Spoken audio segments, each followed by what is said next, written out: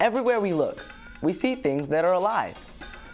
Some are plants, like these trees, and these flowers.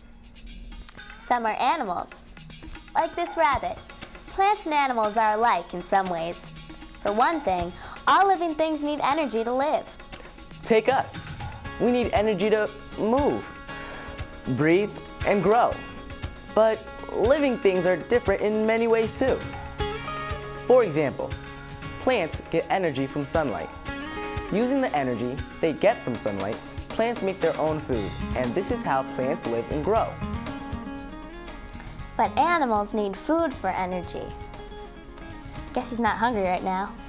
I guess not. But you can't always tell just by looking whether something is a plant or animal. Sure, this monkey is obviously an animal. And this cactus is obviously a plant. But what about this sponge growing on a coral reef? What do you say? Plant or animal?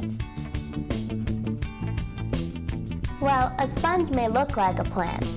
Like most plants, a sponge doesn't move around, but stays in one place. But sponges are actually animals. Like other kinds of animals, they need food for energy.